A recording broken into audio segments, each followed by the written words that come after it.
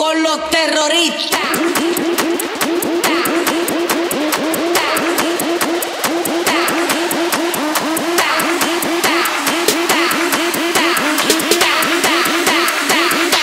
Then do the Harlem Shake.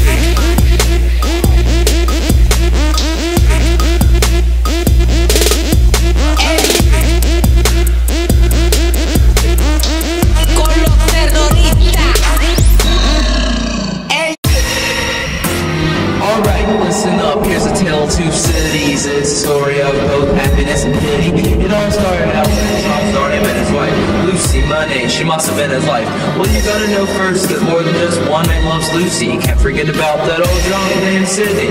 He says that he'd do anything for her. Well, that's really important in the future.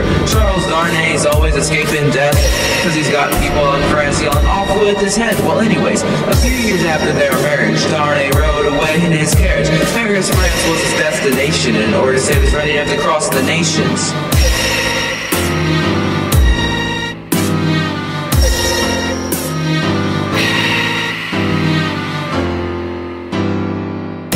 Until he tried to cross the border. At that point, things really got out of order. They accused him of being an immigrant. That was the reason for his imprisonment. Soon his family all rushed to France, and being in jail put them in a trance. However, Lucy's dad waved his magic wand, and 50 months later he was back at home. You know, Darnay was neither safe nor sound. Issues in France kept him looking around. France was a war zone, and he's risking his life. When will we know if he'll be alright?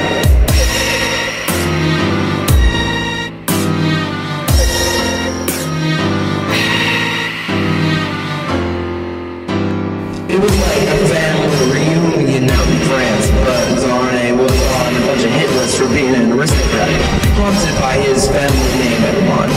He had to suffer through all this pain. Once again, Chuck was arrested. The will of his family was really tested. To get him out of jail, they did what they could. It wasn't just a matter of time before the guillotine was pulled.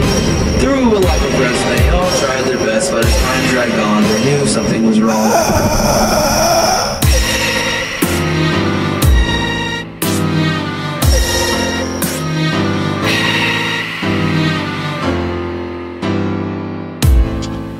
His court date came around and he was sentenced to death. Such a sad moment, taking away their breath. Darnay hugged his wife and he said his last goodbyes, for the oncoming hours would be his last night. So he went back to his cell and watched the last hours of his life. But Sidney Carton showed up, to his surprise. Such a tough situation, what would happen next? Sidney Carton would replace Charles Darnay in death. Carton drugged Charles so there would be no opposition. The grit to change man was on a mission. So Sidney Carton laid there till the Galler game, to the execution where he met a girl. He didn't know her name. He held her hand until his death, the 23rd that the guillotine put to a final rest.